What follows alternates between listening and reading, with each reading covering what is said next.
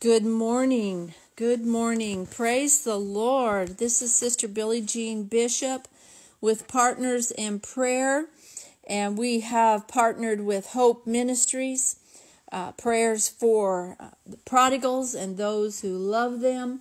We have partnered with 90 days of prayer for prodigals, utilizing many tools, including the book that many of you have by Dr. James Banks, 90 Days of Prayer for Prodigals. We'll post that in the comments, how you can order that if you don't have the book. And today is day 2. If you didn't hear yesterday's introduction, I invite you to go ahead and go to my page, Billie Jean Bishop, Prayers for Prodigals, our Even Hope Community page, and you can find the video there. I'm coming to you audio today. It is a little easier for me to teach audio. And so whenever you see this blue logo of 90 Days of Prayer, we'll have different leaders Monday through Friday at 10 a.m. Central Time.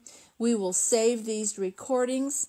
And you all pray. We are endeavoring to put all of these on a YouTube account so that there's nothing else there but the recordings. It's very challenging for me because whenever you put something on Facebook, there's a lot that goes before and after the videos. So we're working on that right now. We're not professional in our live streaming, but we are a people that believe in the power of prayer. We're a group of apostolics called Partners in Prayer. For those of you that are joining us for the first time, those who are hearing this recording or joining us live Facebook, welcome, welcome. We do welcome you. We're so thankful that you have joined us in this journey. Just day 2. Yesterday, we consecrated ourselves. Yesterday, we prayed from my church. I opened up at the altar, and God had impressed my heart that if we will cultivate our altar in our churches, in our prayer rooms, that God would send those prodigals to our very location, to our altar. So I challenge you again today as we open up day 2 to find at least once a week a place of prayer in your own church. Place some prayer requests, a prayer bottle, whatever you need to do to encourage others to join you in this 90 days of prayers for prodigals. And so I went to the altar because that's where I want my children to stand beside me, those I have been witnessing to, those I have been reaching out to. I want to cultivate that altar and allow the fire of God to fall in that place, and that when those prodigals come home, the servants are ready with the robe and the ring like the prodigal of the father and the 2 lost sons. We're going to prepare those altars. We're going to prepare ourselves, and we're going to pray daily for 90 days. We're praying April 1st until June 29th, Monday through Friday. On the weekends, I encourage you to use your book, speak into the atmosphere of your home, write down the scriptures, write down what God speaks to you today and in the days following so you can see the hand of God and what He is showing you regarding your own prodigal. I thank the Lord for Diane and Don Long, for their headship and their authority that they carry. It provides a covering for Brother Bishop and I. We have been released and anointed and commissioned to pray for prodigals by our own leadership at Hope Springs United Pentecostal Church, and we're grateful for this. I don't take this lightly. I give honor to God, to my pastor, and to my husband, and those of you that pray for us. You are prayer leaders. You could do this. You have been called and equipped and anointed.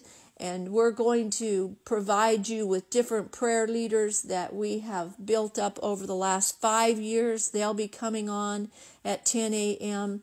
and joining us and giving the daily devotion. And of course, the anointing of the Lord is going to be there. You're going to hear from the Lord as we journey together in the book. and with comments. I have some powerful testimonies to share today. You want to remain with us the whole hour if you can. If you miss it and you have to go, you can go back and listen to the recording. I will save them to my page, Billie Jean Bishop, and as well as the Prayers for Prodigals page. So let's get started. Let's go ahead and just pray for a moment or two. Lord, I commit myself to you. I ask God for your powerful anointing once again. I ask, oh God, that you would be my voice. I ask, God, that you would impress my heart, that the scriptures would come alive, that you would loose and release healing, that forgiveness will release your supernatural strength to the families that are presented here, that are standing before your throne of mercy and grace for their precious children. I pray, God, that there would be understanding given. I pray, God, that there would be a release of your grace and your strength to continue to love our prodigals. I pray for these parents and families and pastors, ministers of the gospels whose children are wayward. Lord, for adult children that have lived many years away from the altar, call them back, Lord. We are coming together in your presence, Lord, repeating back into your heart, God, the very words that you have written in the holy word of God. We are not focusing on our problems, Lord. We are focusing today on our promises, Lord, not the problems the prodigals bring, but God, my prayer is that we would focus on your promises, and I ask it in the name of Jesus. I appreciate y'all praying for me. To do a live recording takes great skill and patience. I have 3 devices that I'm looking at, plus all my reading materials and my Bible, and the Lord helps me. But I covet your prayers. The enemy does not like what we are doing, but I believe and will declare this into the atmosphere that when hell attacks us, heaven will surely defend us. He will raise a banner against us when the flood of the enemy comes. So I plead the blood of Jesus over our ministry, the Partners in Prayer ministry, and every family that has joined us. Protect them, keep them, and preserve them as we come before you in humility, asking for the Spirit of God to speak to us and through us in Jesus' name. So as I teach, we pray. So stay in a prayerful attitude, stay in a prayerful mind and thought process. Those of you that are on the prayer conference line, I so appreciate you muting your own line, and then I won't have to if there happens to be some unplanned background noise. Okay, we've prayed, we've introduced, we've welcomed. Share this, share this, share this. You just have to hit the share button to someone, to your own church prayer group. Save it to your page, and we're going to continually to grow and lift our voices. We know that God blesses unity. God blesses focus. God blesses faith and persistency. So here we go. I'm going to be reading right out of the book today. I want to give honor to Dr. James Banks, who began this journey and recorded this scriptural journey in prayer before God, using the Word of God, daily focusing on praying the Word of God and allowing us to be changed. Remember those of you that were on the call yesterday, I reminded you that for the first 30 days, this is our time. We ourselves are going to be changed. I believe there will be prodigals that will come. I had prodigals message me yesterday that are praying for them to overcome and return to the house of God, that heard the recording. How amazing, God, how far-reaching is the love of God. Just to send them an encouragement, stay with us, stay with us. The Father's house is prepared. You are welcomed home. We have made ourselves ready. We've been feeding the fatted calf. There is a robe and a ring. God will restore you. You will be fed and covered and nurtured in the Father's house. God's been working on us. God's been changing us. So let's go ahead and look at Dr. James Banks' book this morning, Day 2, for those of you that are following along in the book, page 20.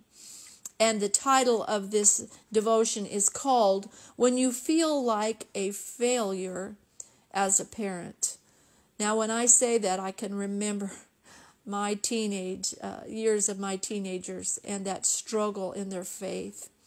I can remember that I have felt like I failed my sons, failed my grandchildren. But God has reminded me that there is the cleansing of the blood. And even if I came up short and failed, that they have an adversary that has stalked them and has drawn them away. But we can, as parents, be encouraged today. So the scripture that Dr. Banks refers to is in Jude, verse 24. Highlight this in your Bible today, because you're on a journey yourself, for a journey of faith. Before this 90 days is up, there's going to be a shift in your faith, and there's going to be a confidence and a boldness and a new love for your beloved prodigals. And it reads like this in Jude 24, and somebody can paste it in the comments on Facebook. I'd appreciate that. To him who is able to keep you from falling and to present you before his glorious presence without fault and with great joy. The author, Dr. Banks, goes on to say, I don't know how many times I've felt like there must have been something more I could have done as a parent, as a father, as a mother, if I had just had more of your love, your strength, and your wisdom. Perhaps my child would have made choices that would have kept him close to you. Oh, that sense of regret. You can't live long in the valley of regret, because it will turn into a valley of death. You can't stay there, and these are my own words. You have to move on with the grace and forgiveness of God. The author says, I would have changed some things if I had known then what I know now. Remember, I said we are going to be changed during this process. This first 90 days, or rather 30 days of the 90 days, is for you and I.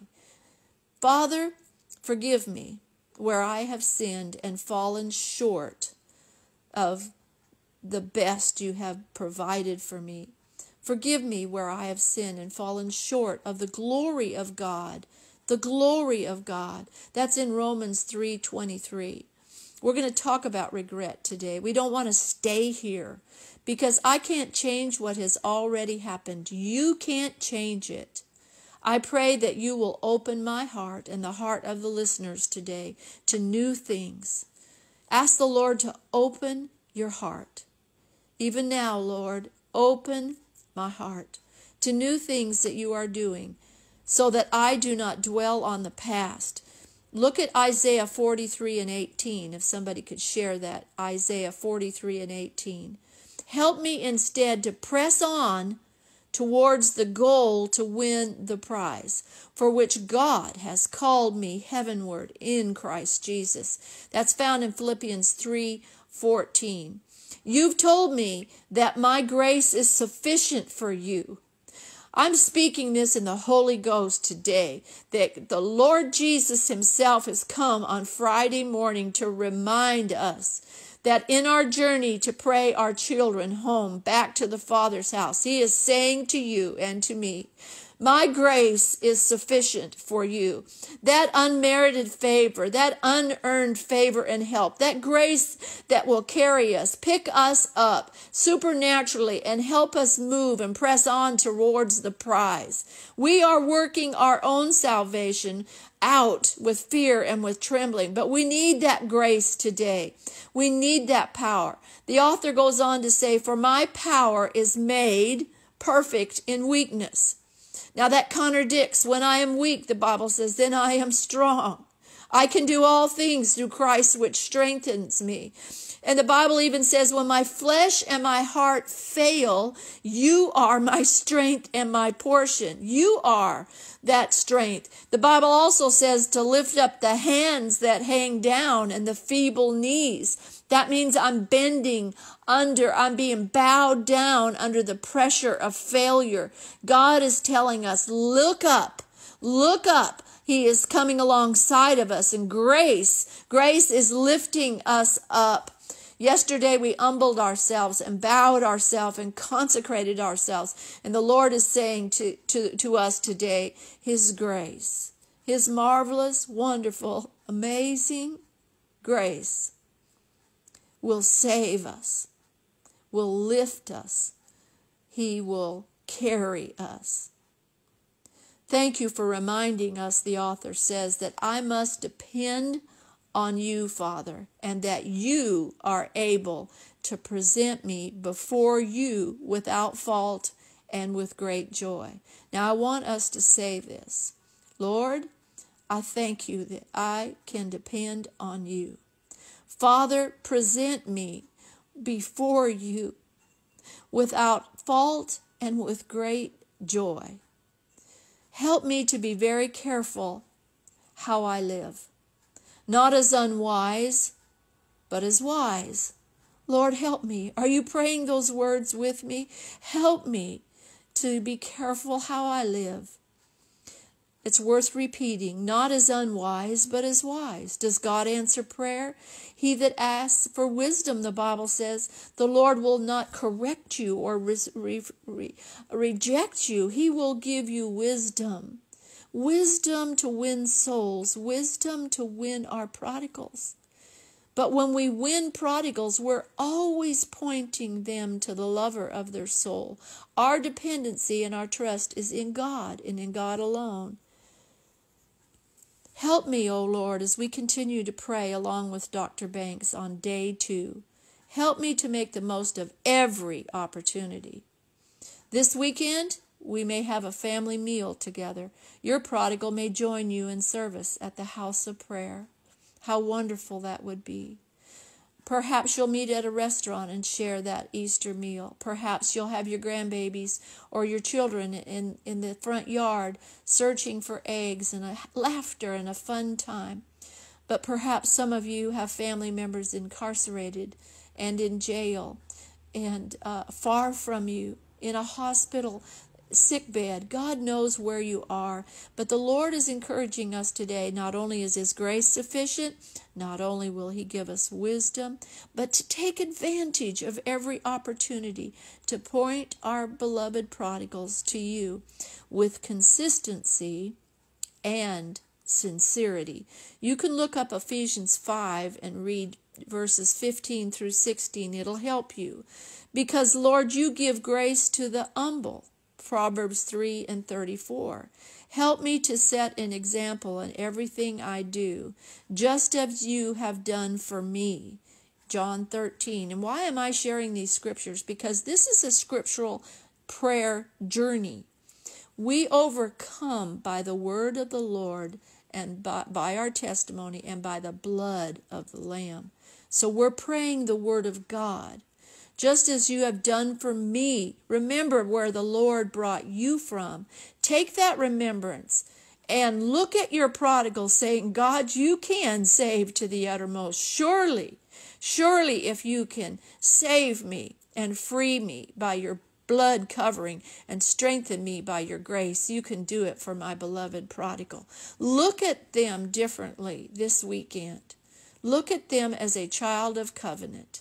Even though they may not act like a child of covenant. If they're not with you, get a picture of them. I encourage you, I challenge you, set it somewhere. Look into the face of your beloved prodigals and their children, and if they have children and grandchildren, and look into those faces and declare that as for me and my house, we're going to serve the Lord. You are a covenant child. Speak prophetically into the face of those children, adult children, young teenagers, wherever they are, whoever they are, speak unto them. Let them know that you're praying for them. My son will ask for prayer, and when I had COVID, my precious beloved son and granddaughter are away from God at this time. They're on their own journey to discover their face-to-face relationship with the Father. And I'm not going to interfere with that journey back to the Father. I'm believing that God's going to give them a new beginning, They're not going to go back to their old ways. They're not going to remember the pain of the past, but they're going to press into a new beginning, a new understanding, a fresh enlightenment with the Lord. And their love between the lover of their soul and them is going to be new and fresh. It's going to be pure. It's going to be personal. It's going to be their own walk with God. And when that happens, we're going to rejoice. We're going to be part of the restoration process. We're going to put the robe and the ring around them. We're going to see them as children of God, not as ex-prodigals or ex-backsliders. We're going to see them on the same journey that you and I have taken from the day where we repented. Go back to your first love. Remember where you were when you gave your heart to God.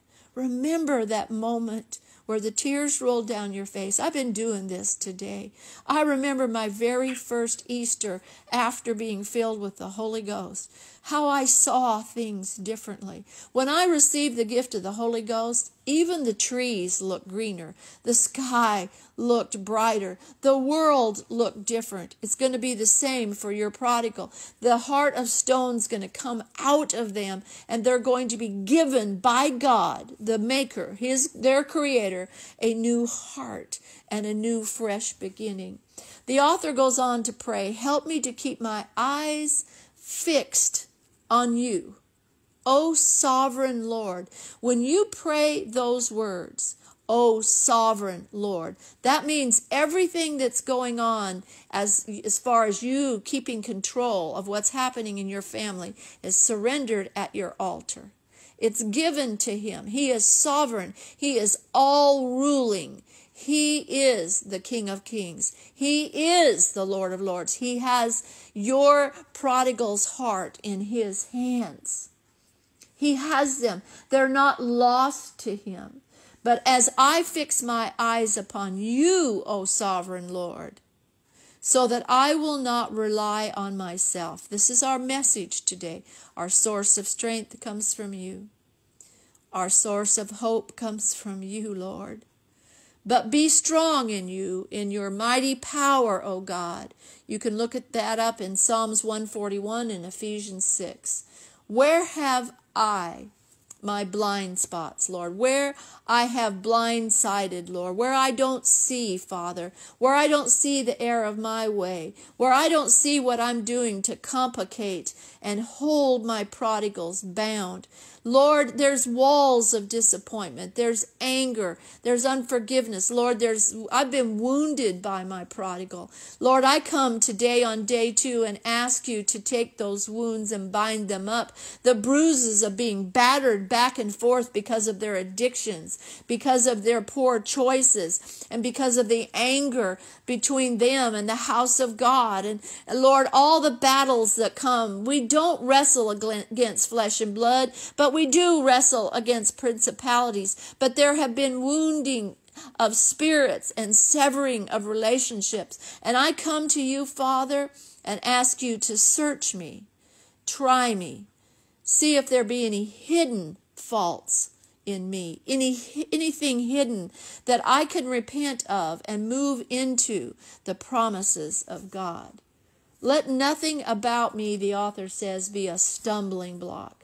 Now, we look at the prodigal and we look at all their problems and we think, well, it's their issue. It isn't their issue alone. It's your issue.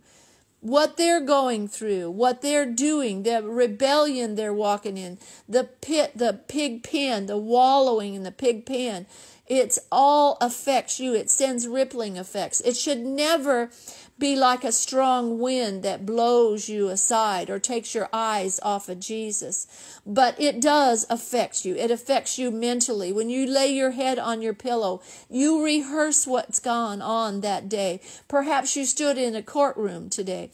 Perhaps you stood in a rehab center. Perhaps you stood and watched your children fight and disagree and struggle. And perhaps they lost their job again. Perhaps they have drank themselves to sleep again. Perhaps they're using drugs that could destroy their bodies. And you lay there in that experience, that tsunami of experience. Perhaps they're living in a gay lifestyle. Some of our parents of prodigals have children that are deceived, that need deliverance, that need healthy restoration of their mind and relationships. But we as parents and those that are praying for prodigals need to just take that all to the feet of Jesus and say, Lord, forgive my hidden faults, forgive my unbelief, forgive my anxiousness, Lord. Oh, God, help me, Lord, to just be at peace and know that you are their Savior. You are their Redeemer. You will rescue them. You will expose their sins and bring that precious gift of repentance. You and you alone. But I pray now, direct my heart unto your love. Direct it. Turn it. Help me focus on your love. Help me experience your love. Perhaps some of you have felt the need to kneel beside your chair or to stand up and lift your hands. Whatever posture of prayer you're in right now. Perhaps you're doing dishes. Perhaps you're working around your house. Take a moment right now and say, Lord, direct my heart to love and to persevere. To love and to persevere. Holy Spirit, lead us, Lord, to be filled with your presence, Lord, to be filled with you where there's no room for bitterness and anger and disappointment, so that the streams of living water will flow from within me. Spring up, O well. The song says, spring up, O well, and fill my soul. Spring up, O well, and make me whole. Hallelujah. Let that well spring up to eternal life, not just for me, but for the child, the husband, the wife, the niece, the nephew that I love. My beloved prodigals, my prayer list, Lord. Help me to love them as you love them, and help me to be faithful, persistent, and consecrated unto you, to see them restored and returned back to the love of the Father. And I ask it in the name of Jesus. I told you, this first 30 days, it's working on us. You know, Jacob, he wrestled with an angel. You know the story. At Bethel all night. There was a ladder and angels. It's Sunday school. I remember telling the story to children. There were angels that ascended and descended, coming up and down. Jacob called that place Bethel, the house of God. It was an altar that he remembered encountering God. And he wrestled with an angel all night long. And remember, the Bible says that the angel reached into his inner thigh and wounded him. And he wouldn't let the angel go. He wrestled him until the early morning hours. And the Bible says Jacob limped. Some of you have been wounded by the things that you have gone through with your own poor choices and your own prodigal's choices. And you've also wrestled with God. You've wrestled in your mind, in your heart. But I'm here to tell you that His grace is sufficient. And to remind you that Jacob wrestled with the angel because the next morning he was going to meet with Esau. And they were going to fall on their necks because Jacob wrestled in prayer at the house of God. He set up an altar. What are you preparing? What are you setting up? What does your altar say about your faith and your surrender? When he met Esau, Esau, instead of remember, Esau was going to kill him for taking his birthright.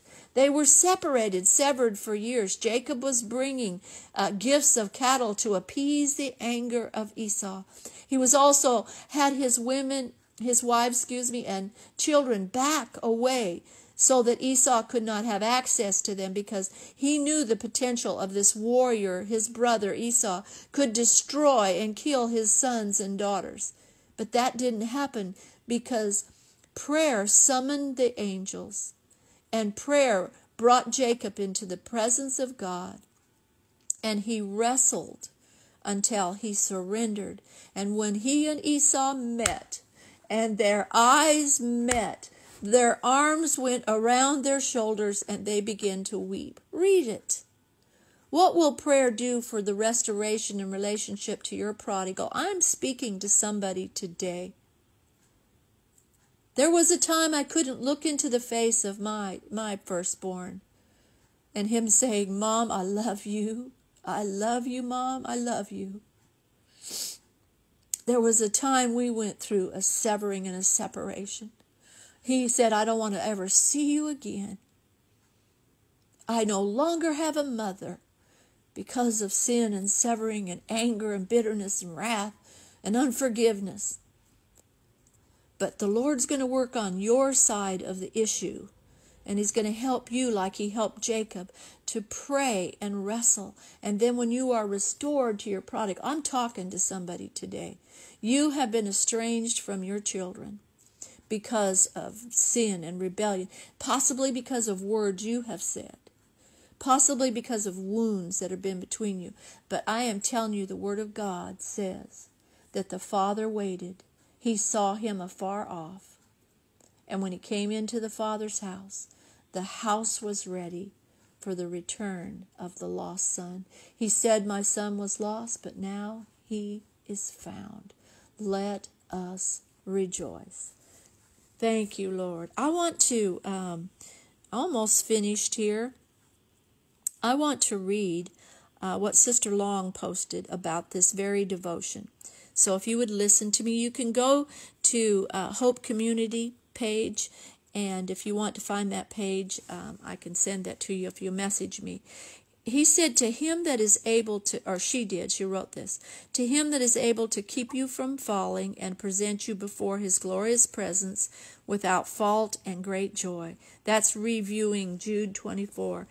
And she goes on to say, when our children turn away from spiritual values, it is natural to wonder what went wrong. We ask ourselves, what could I have done differently? Before we allow Satan to put us on a guilt trip, we must remember we live in a day of extreme temptation. We live in a day where there's hurt and disappointment. And there's those that need to be loved, needing to belong, can have a huge effect on our prodigals and the choices they make and the decisions that they make. And it can bring a discouraged life on someone who feels lacking or even unattractive. Single parenting evokes the question, is there something more I could have done? Are you a single parent? Checking that list only brings anguish and torment to you. Focusing on the present, Sister Long says, and forgetting the past. The best approach is to look to God's Word. And the Word of God says, when you're wrestling with these things that have your family bound, is that this kind cometh out, but by prayer and fasting. You may have to face this and say, this kind can only be wrestled down through prayer and fasting. May God lead us forward into what God is speaking to us today.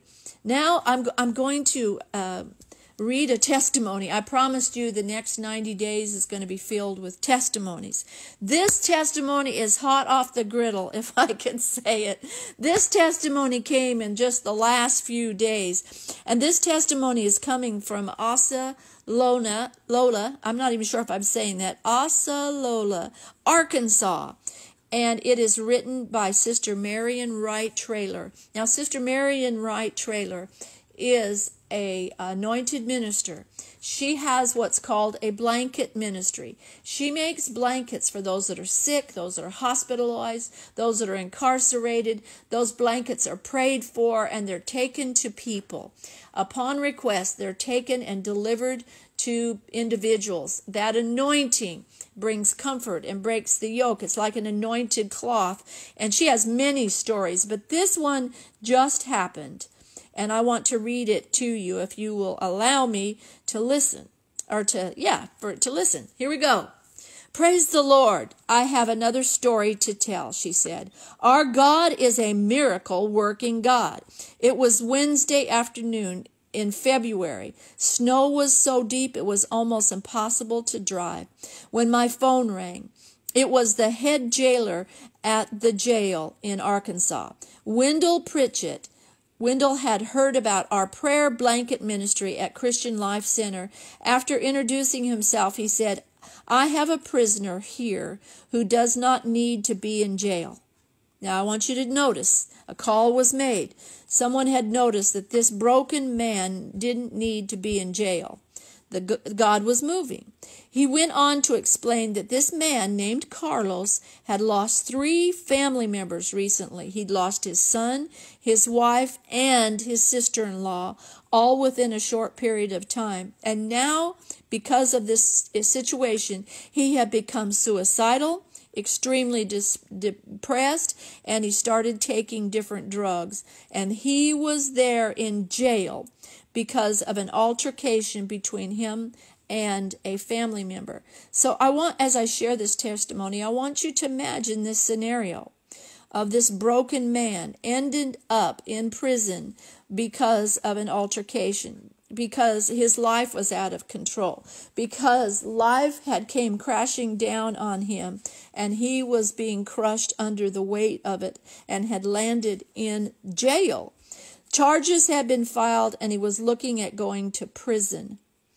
Wendell continued to tell me what a good person he was, that Carlos had asked if we would bring him a prayer blanket. Immediately, Sister made plans with another saint in the church there to meet her and to help her pray. Carlos had several family members who attended Bethel Church in Osalona, where Melissa's pastors, where her brother pastors. So there was people, all kinds of people involved, praying, connected. A man noticed that he didn't need to belong in jail, and people began to pray, and a blanket was made and anointed and prepared. She goes on to say, in fact, at one time Carlos had been the youth leader there. He was a backslider. The following Sunday, we met at the jail where Carlos was. I must say that was a first time for me. I had never been inside the door of a jail, where prayer won't take you, brothers and sisters. Wendell went to Carlos's cell and brought him into the courtroom, where her friend and herself and a cousin of Carlos was waiting. As I gave him the blanket, I explained to him that it had been anointed with oil and prayed over. And then I asked him if he cared if we prayed for him. So imagine this scene in this jail with this backslider. I had my bottle of oil, which I handed to Wendell, and then passed it to everyone else. We anointed him with oil, and we prayed. I immediately felt a change in him. I told him that God was about to turn some things around. Wendell said as he went back to his cell, he was happy and he was singing. What deliverance will bring, even incarceration. No longer was he suicidal, but happy. Within 3 days he was working in the kitchen and cleaning the jail. Instead of going to prison, Carlos was released to go home. I was in church Sunday at Bethel Church with both Wendell and Carlos. Carlos had already given his heart back to God and explained to me how that he had renewed his relationship with God. He was so happy, and he was not the same person.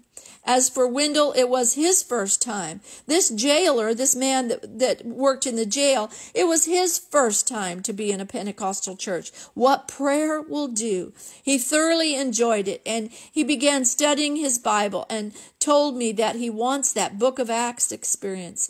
Who knew how quickly that a small anointed prayer blanket and a small bottle of oil with much prayer could change the lives of 2 young men? The power of prayer, life-changing, marvelous, and wonderful God, she says. I believe that Wendell will receive that born-again experience from the book of Acts. She goes on to say, I believe he will be baptized in Jesus' name. This man who is yet to be born again of the water and the Spirit led a backslider to someone that could pray and help him. I believe that God is going to use him to show other prisoners the way. I believe Carlos will continue to do well and that God will continue to restore happiness, peace, and joy. Thank you, Jesus, for going into that jail and for changing lives. And the beautiful part of this, and I'm not going to read it, I'm going to save it for them coming on the line, is that Carlos saw this post and he said, this is about me. He says it was painful to be away from God all these years, but now I'm home. Hallelujah. Hallelujah. How far-reaching is prayer? How far can it go? Where will your prayers take you? Where will your altar of faith and submission and consecration and worship, where will you go? Will you carry a bottle of oil in case you meet a backslider? Will you fill up your jars in your church with names of prodigals? What will you do as an expression of faith to God that you know the backsliders are coming home? Sister Diane Long told me as she prayed for me yesterday, she said, Sister Billie Jean, you pray for others prodigals and God is going to bring your prodigals home. I believe that. So we're going to close out this time of Facebook Live and we're going to go to the prayer line. And you can dial the prayer line at 563. Sister Josie put this in the comments. 563-999-2833. And I want you to know one thing. I've been getting names. There are hundreds of names. I'm going to write those names on a piece of paper and put it in our Hope Springs prayer bottle for prodigals. I believe that prayer bottle is going to be filled up. There's no power in that bottle. That is taken from a scripture that says he stores my tears in his bottle. In order for the Lord to capture our tears, he has to be close enough to us. We can meet him at the altar, and our tears, metaphorically, can be captured. But the Bible's, it's recorded in the scripture that he stores our tears in his bottle, that our names are written in his book. See, God has a prayer list. He has a book.